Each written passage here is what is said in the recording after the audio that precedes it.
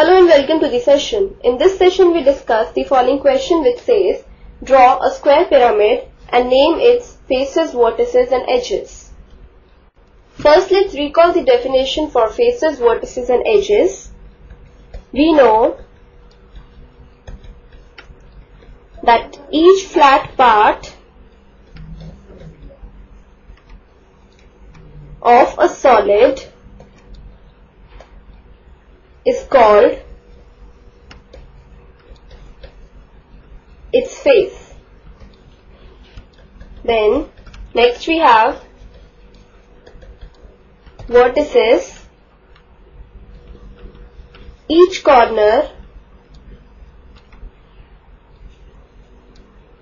where three faces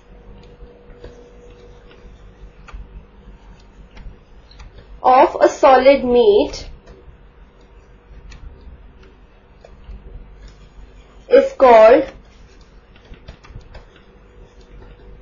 its vertex, and the plural of vertex is vertices. Then the next definition is for edges. The two faces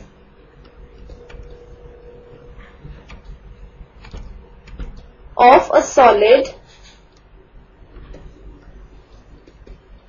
meet in a line called an edge.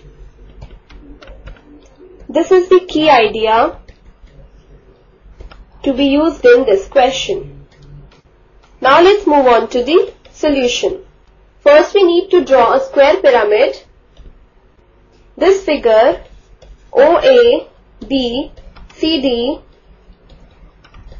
is a square pyramid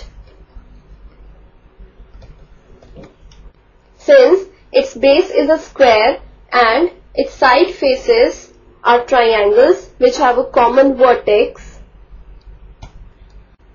Now let's name the faces of the square pyramid OABCD. We know that each flat part of a solid is called its face. So it has total 5 faces, and of these 5 faces, one is a square face which is ABCD, and 4 are triangular faces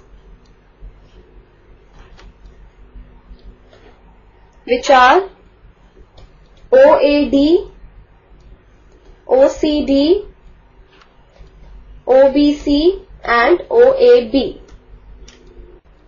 Next let's name the vertices of the square pyramid OABCD. The corner where 3 faces of a solid meet is called its vertex. So for this square pyramid OABCD, we have 5 vertices